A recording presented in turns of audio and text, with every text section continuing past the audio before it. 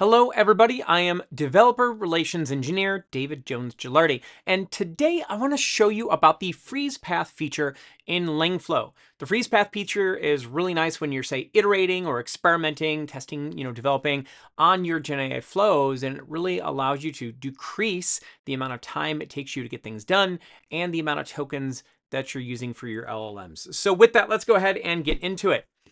All right, so I'm here in Langflow. And I've got a basic agentic flow.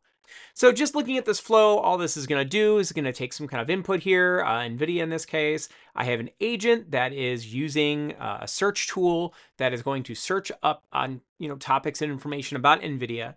And then I'm using the structured output. And this is the part that we're going to modify, right? So what I'm going to do is I'm going to take the output of the agent LLM, and I am going to create the structured output with various fields, and we're going to change that and add some capability. Let's go ahead, though, and just do a run. So I'm just going to run through the Nvidia one here right out of the gate. I'll hit my playground.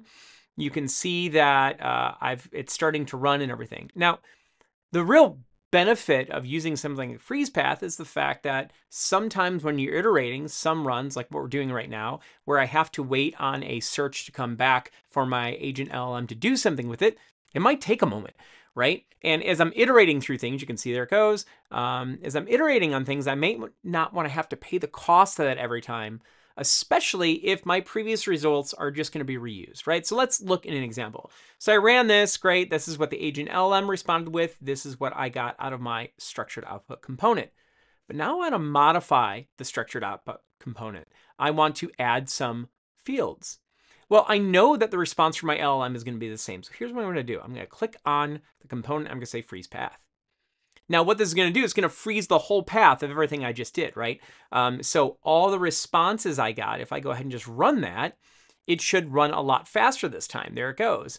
Why? Because we just used the same information we had before. So this actually saved me the time of having to reperform the live search, and for any of the tokens and stuff that I'm sending off to the LLM, I don't have that cost. I'm saving it all here locally. All right, so now I want to make a change. So I'm going to come over here and I'm going to say add a domain field. Now something kind of cool. I'm sorry, I already have one of those. I'm at key features. All right.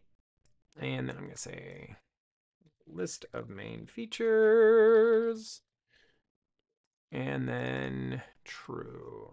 Okay, great. Now notice when I save this, when I made a modification to the structured output component, the freeze turned off, right? Langflow will detect if you've made a change. It will automatically unfreeze a component that you've changed, just to kind of point that out. Now, if I were to go ahead and make just a quick modification here to my Markdown to add in support for our new key features, I run this again,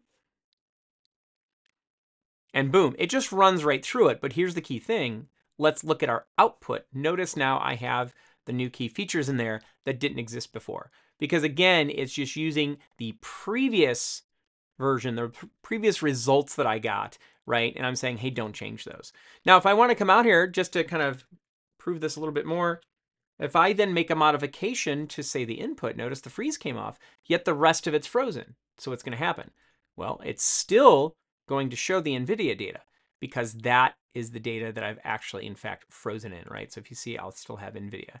But if I want to get rid of the whole thing, if I want to unfreeze it, let's say I'm ready to go ahead and say, hey, I've got my new version of everything. Let's go ahead and run. Now I'll unfreeze the whole path like you just saw, and then everything will run live just like we'd expect. And here we're waiting for the Tavli search, just like before, right? You can see that here. So once that responds, and then boom, we get our output, and now it's updated with the new search, right? So we did that live. I hope now that you understand better how to use the freeze path feature. And if you weren't aware of it before, now you are. You can save yourself some time and save yourself some tokens when you're building out your flows. With that, everybody, take care. Happy coding.